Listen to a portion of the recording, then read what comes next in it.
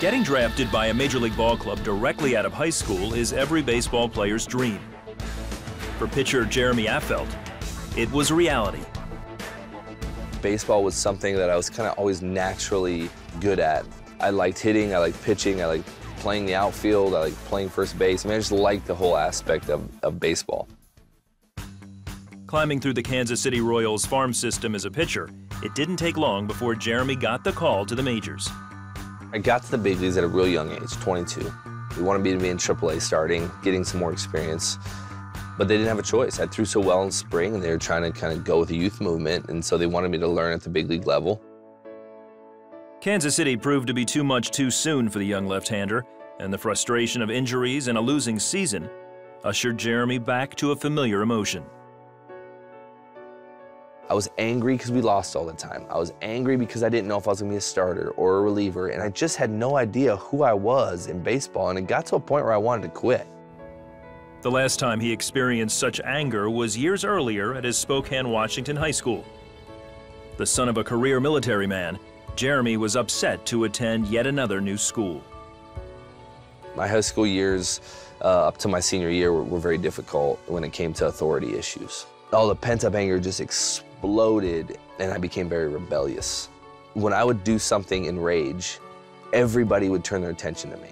My voice raised, I got loud, and then people heard me. And it was a control issue. I wanted to control the situation, and I could. It's why I enjoyed sports, because I could get my anger out. Jeremy's hot-headedness eventually threatened his playing time on his Christian school's basketball team, so he began to get serious about his relationship with Jesus. I more started studying the Bible because I was scared to not play basketball. And I remember the Bible coming alive for me and reading scripture and understanding what it meant and just seeing Jesus become alive. And part of the reason was that he died was because he knew that Jeremy in 2,000 years was going to be a rebellious teenage kid, and he loved me enough to die for me. That high school transformation and a devoted wife helped Jeremy find the strength to pull through his Kansas City blues. I remember sitting on my counter crying, like to Larissa, and I was like, honey, I don't want to play anymore. I just told him it's not an option. Like, it's already written, like the story's already written. Like, we're gonna push through this. I know it's tough, but we're gonna be fine and we will get there and it'll be okay. Right now it's hard, but it's not gonna be like this forever. And I remember at that point praying. I said, God, if you still want me in this game, then you gotta trade me. At the midseason trade deadline, Jeremy got a fresh start in Colorado. I remember telling my wife I got traded to Colorado and the excitement we felt just for a new start. It just made sense that that's where we were meant to be going. In 2007, I was praying before the season and I said, God, you've given me another year to play. I need a reason to be a baseball player, because if all it is to go out in front of 50,000 people and be cheered or booed based on how you do that day, there wasn't a lot of fulfillment in succeeding on the field if that's all I was doing it for. Then Jeremy teamed up with an old friend from Kansas City to start a ministry to feed the hungry. And I remember he told me the game plan, and I was like, Mike, I'm in. And right now I can't do much. I'll financially back you because I need to have a reason to keep playing this game. And the finances are pretty good, but it's still a shallow game for me if I don't have a reason to do it. And I remember I got to help start this food initiative, and it was doing well, and I was finally pitching for a purpose. There's a reason I'm on that field. That brought joy on the field for me, and I had the best year I've had. It was my best year ever.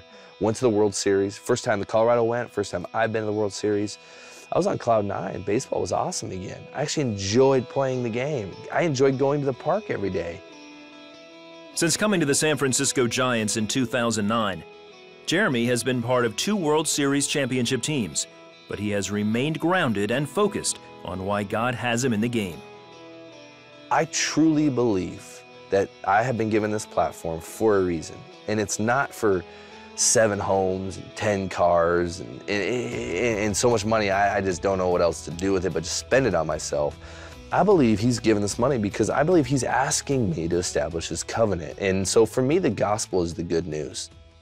We've always known baseball is just the tool, the catalyst, the platform for something bigger, something else. And in the midst of life, of having babies, having kids, playing baseball, the crazy schedule, you know, we've always kept our focus that there is a big plan. God has a plan. This is where we're meant to be now, but there's somewhere we're going.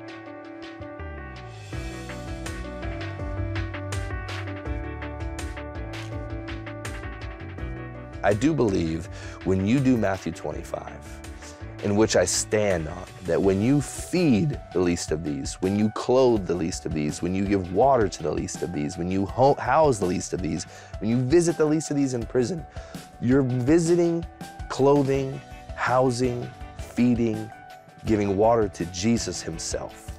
That's what I've been asked to do, is love my neighbor as myself.